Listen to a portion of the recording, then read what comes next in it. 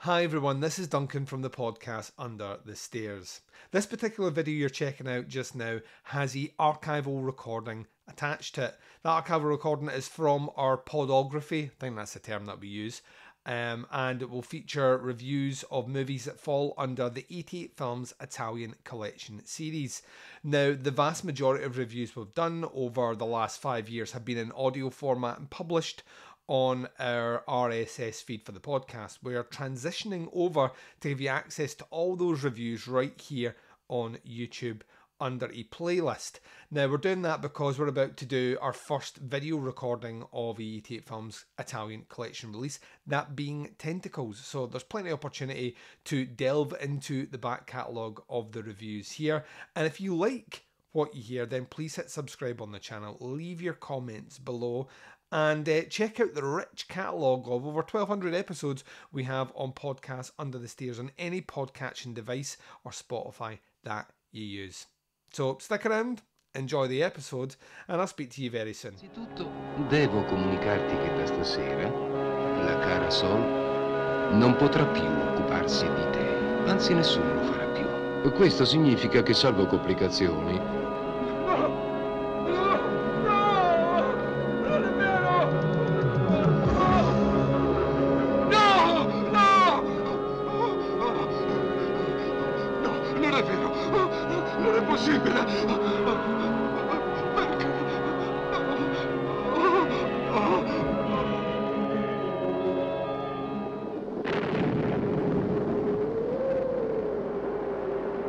ancora insieme come ai bei tempi. Ti farò godere da impazzire.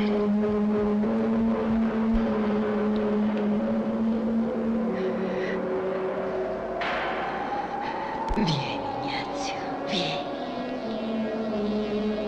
Avanti.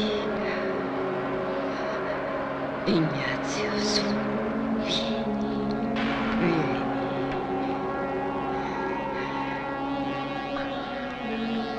Vieni da me, avanti.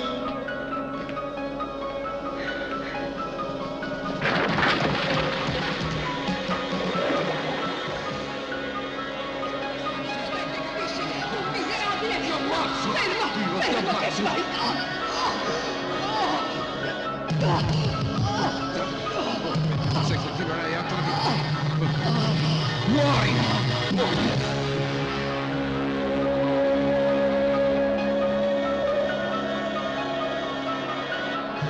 È tutto quello che sai dire, François?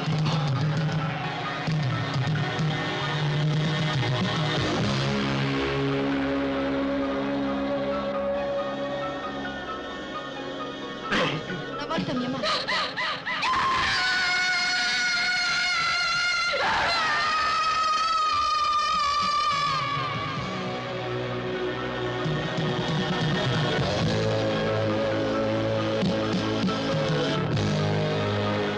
And welcome back. So you've just heard the trailer for The Doll of Satan from 1969. This is disc number 61 in the Italian Collection series from 88 Films. Here is a blurb from the website. After her uncle dies unexpectedly, Elizabeth inherits his sprawling castle. The walls are crumbling, the electricity doesn't work, and there's a fully equipped torture chamber in the cellar. But interior decorators is the least of her worries. A black glove killer haunts the halls at night, and even worse, the tales she's been told about the castle's ghosts might not be stories after all. Part giallo, part modern dress gothic, The Doll of Satan is a gloriously ripe slice of Italian horror, heady with atmosphere and steamy eroticism too. 88 Films are very proud to present their rediscovered genre gem in the UK for the very first time. Special features on this release, and this release has been out less than a month, is a limited edition soft-touched O-card, a limited edition booklet featuring articles You Had Me at Giallo by Andrew Graves and Rustic Terror by Francesco Massassini. There's a fold-out poster, HD transfer in the original 1:66:1 aspect ratio, DTS HD ME 2.0 Italian soundtrack, newly translated English subtitles, and audio commentary by David Deval and Derek Bottolo, who I believe is a contact on my page, and we've traded conversation back and forward if this is the same guy. And if so, I did check out your commentary and I dug it, but we're going to get to that in a second. My Life with Emma, an interview with actress Erna Schuler. Remembering Franco Potenza, an interview with the film historian Pierpaolo Di Sanctis. Emma and I, portrait by director, screenwriter Marcello Avalone, maybe, potentially. A reversible cover art, and the special features are Region Code B disc, so only playable for Region B players. Audio DTS HDMI 2.0. Pictures HD 1080p 1:66:1. The runtime is 90 minutes approx. The language is English, language is Italian, English is subtitles. Certification is 15 and the year of release is 1969. So, like I say, this was a first time watch for me. I had not seen this one at all. In fact, I was not fully aware of it, but then when we got kind of halfway through the movie, parts started to make sense that I have read about this movie. Specifically, its kind of quantifiable status as a giallo, which it certainly isn't, but I know why it's kind of lumped in there. And to be honest with you, it's about as giallo as something like All the Colours of the Dark, in fairness. So if we're doing that level of giallo, then it kind of makes sense here, although it is much more of a kind of gothic thriller, I would say, personally. Of course, the inclusion of the Black Glove Killer leans into that sort of giallo-esque genre classification, but I really did struggle to say, oh well, this is a giallo. Let's get into this one. I suppose without going into the movie, the first thing that is worthy of note, and I'm surprised they don't mention it in the blurb here, the alternative artwork on the poster and on the O card appears to be the handiwork of one Graham Humphreys, the phenomenal UK-based artist. I would be putting that out front and centre because the album artwork in this one is the tits. Like, genuinely glorious to look at. Has all his classic work, covers all the big set pieces. The next thing to note is the original kind of artwork for this one is definitely something that you would assume to be a giallo, because not only is a Black Glove Killer, he's a hooded Black Glove Killer. So from that point of view, that makes sense. This is a bit of a mixed bag, if I'm honest. The biggest crime that Doll of Satan has is that it is kind of boring for the majority of its runtime. It's fairly uneventful. It does delve into degrees of kind of wink wink nudge nudge eroticism, like, so you get plenty of female flesh on display and a Lothario kind of appearing in visions to her. But those scenes are few and far between, and you can easily get about 35 to 40 minutes into this film with next to nothing of the supernatural really happening, or next to nothing of the Black Glove Killer really happening as well. And I think that's where some of the issues start to arise from this one, because by the time the movie really starts to hit its stride, which is about the 50-minute to the hour mark of the full reveal of the torture chamber and the actual ceremony that's going on and who is behind it, I had already kind of pretty much checked out. There wasn't enough here going on to drag me in. Now, that's not to say that it doesn't have its plus points in its cinematography, but once again, this is Italian cinema in the late 60s. So we have great cinematography here. We have like beautiful stylish people doing beautiful stylish things. The soundtrack is absolutely bitchin', and even the dialogue for the most part isn't cringy. It's surprisingly well held together. I think its issue here is on the storytelling. It takes too long to get somewhere, and it really does feel like someone has wanted to make a kind of gothic horror movie or a gothic thriller in the classic Italian style, the kind of post Mario Bava wave of kind of gothic thrillers, and then giallo started to become popular, which it was specifically towards the end of the 60s, right before Bird with a Crystal Plumage really solidifies its legacy as one of the more important subgenres of Italian horror. But it kind of feels like that's been almost pieced together. Like this we need to add these elements in of this kind of black gloved assailant as a way to appeal to a bigger audience.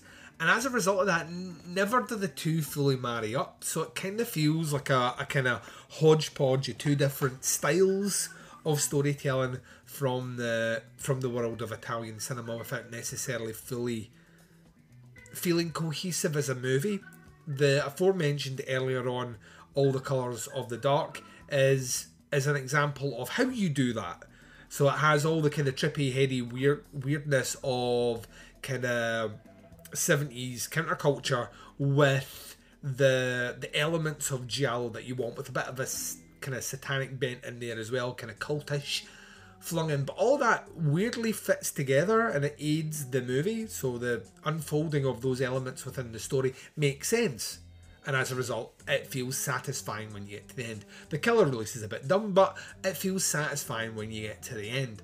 In the case of this one, it doesn't feel... It feels like part giallo, part gothic horror. And that's exactly what it is. There are... I mean, let's put it this way. When your leading actress has the full beams on, if you know what I mean, she's wearing some negligee that you can see right through it, and it is a cold room.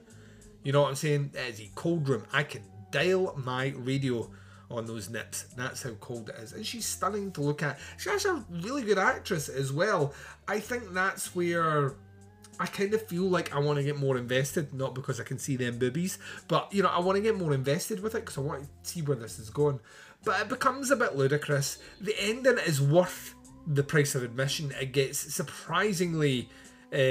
campy's maybe not the right word, but it feels apt. It gets surprisingly campy and over the top in a way which kind of justifies the price of admission, but the journey up to it is a bit of a slog. Like I say, beautiful cinematography. Ain't much in the way of gore to speak about in this movie. We weren't really doing that here yet. We will be doing it like a couple of years from now. Every movie's got big fucking slasher gore. This is kind of before the time I was really committing to that in Italian cinema. So that's not there, but beautiful. I mean, the design of the sets is fucking astonishing. I would like to think they did it on set somewhere, like they actually got like a villa somewhere and shot those rooms, because it looks like a lot of time and consideration has been spent to capturing this kind of almost like, it's not quite gothic, but it's kind of lush and vibrant, sort of Baroque Gothic style. Very, very, very nice to look at, and it works for the movie for the most part.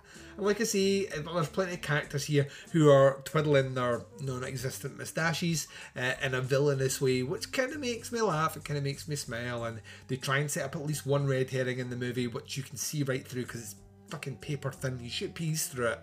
That's how thin it is, and it kind of plods along. But the biggest issue is about 55 to 60 minutes of its hour and a half runtime ain't much happening in this movie. It just kind of meanders through exotic rooms, partially dressed women, and oh, is that something ominous in the background? Who is this coming to me in my dreams at night? That sort of level. And it's not until the kind of quote-unquote Satanist shit kicks in at the end that it really starts to find its stride.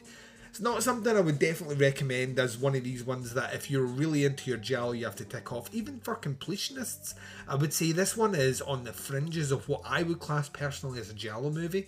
But each to their own. One man's pile of shit, and I'm not saying this movie is another man's diamond in the rough. So I dare say there will be a kind of an audience out there of people that are interested to check it out.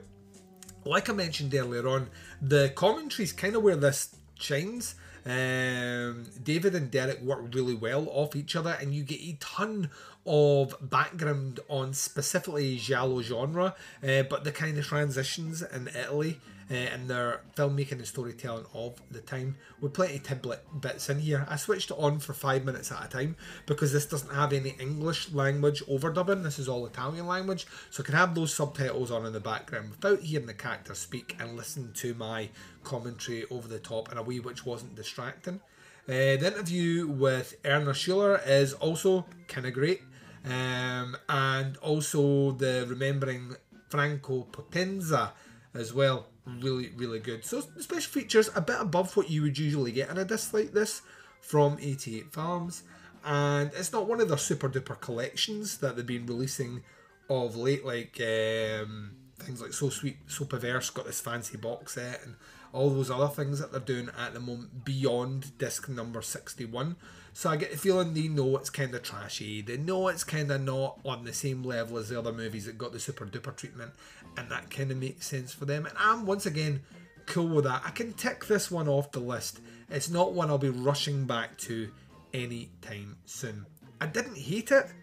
I'd be loath to say that I loved it or even really liked it, and as a result of that, I'm coming with a straight down the middle 3 out of 5 for The Doll of Satan.